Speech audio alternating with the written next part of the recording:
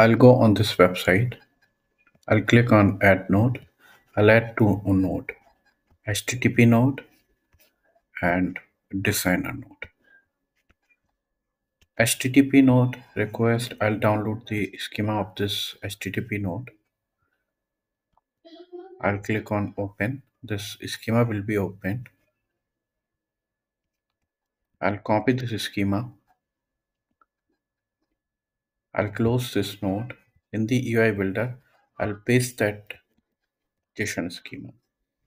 I'll customize this JSON schema as per our need. For example, in HTTP default, I can give Postman.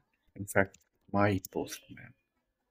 I'll come in basic in the HTTP handler. I'll give HTTP request category. I'll select custom action and I'll publish this. Your node is published now. You can save it now. Again, come in the node, select in my custom action node. You can reload it. You'll see that custom node which you just created. You can click on this, double click on this. You can test this node. Your Postman is built now.